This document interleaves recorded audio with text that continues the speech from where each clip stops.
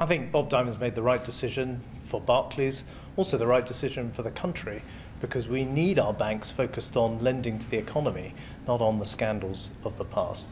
And I hope this can be the first step towards a new culture of responsibility in British banking, which is what the British public very much want to see. Other banks are under investigation, that's well known.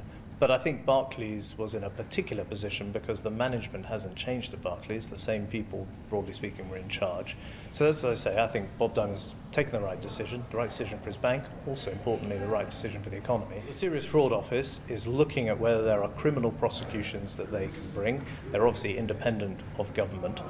There is then this question of whether the authorities have got all the criminal powers they need, and that's one of the things we're urgently looking at. All the more reason to give them those powers this autumn or at the end of this year, not wait years before we come up with the answers. We want an inquiry, and we're proposing an inquiry that can get to work next week and give us some answers by the end of the year so we can change the law now.